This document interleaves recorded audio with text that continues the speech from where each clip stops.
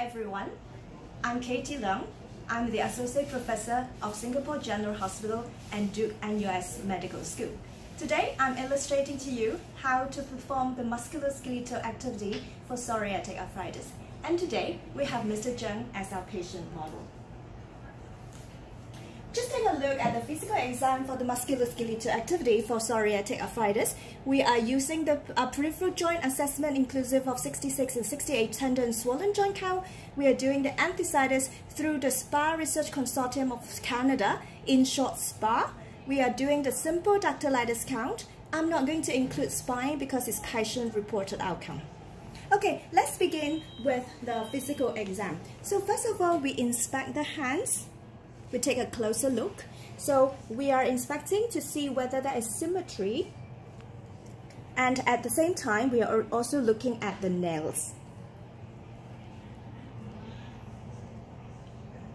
If there is any asymmetry and you suspect that is dactylitis, we will also ask Mrs. Zheng if there is any pain on your hand.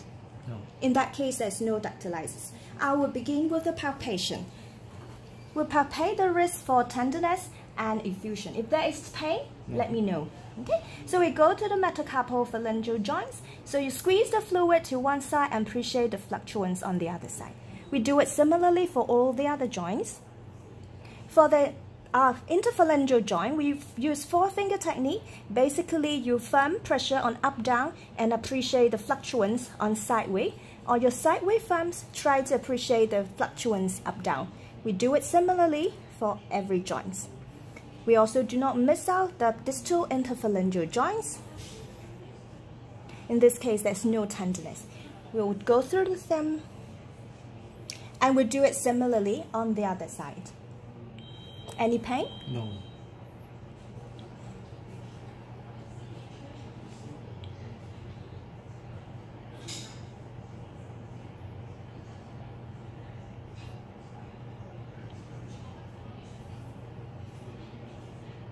Now we come to the elbow. This is how you locate the elbow: epicondyle, olecranon, and hadal radius. Hadal radius is something that moves underneath your thumb when you supinate and pronate the elbow.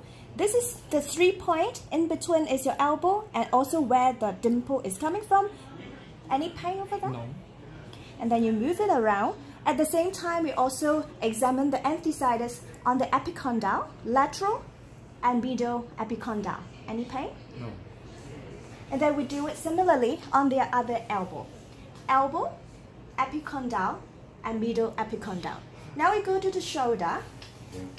This is the acromion and glenoid.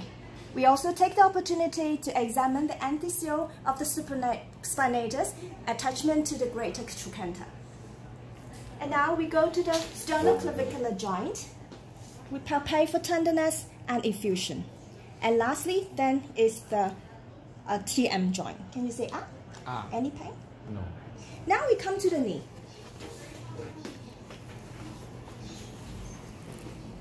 So identify your knee through the superior patellar borders and inferior patellar borders. And right underneath is your knee. So squeeze the fluid. If there is effusion, you will feel the fluid going to the other arm. And then we also take the opportunity to palpate for enthesitis over the patella, suprapatellar, and infrapatellar tendon. The other side similarly, palpate for effusion and tenderness, patellar tendons. Now we come to the ankle. You look at the contour of the ankle and also symmetry of the toes. We start with the lateral malleolus. Feel the joint line, go to the medial malleolus. If you can clearly feel the joint line, it usually indicates there's no effusion. You dorsiflex and plantarflex the ankle joint, and right underneath is the subtalar joint.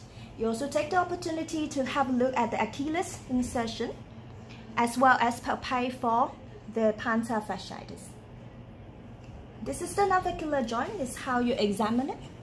And similarly, for the metatarsal joints, you palpate for effusion and tenderness. And the interphalangeal joints as well of the toes, using the four-finger technique.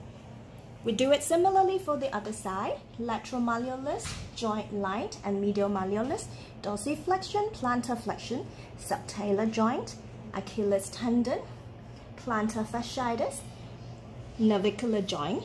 You can examine the metatarsal joints in this manner and ask if there is any tenderness.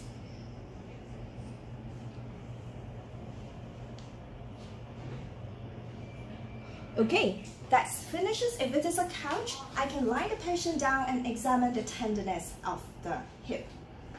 So lastly, we will document the results. On this piece of paper, I will usually use a dot for tender or swollen joint. I will use a stroke to indicate if there is dactylitis. I will use an arrow to indicate if there is any enthesitis. Thank you very much for your attention. This is how you do the physical examination of psoriatic arthritis.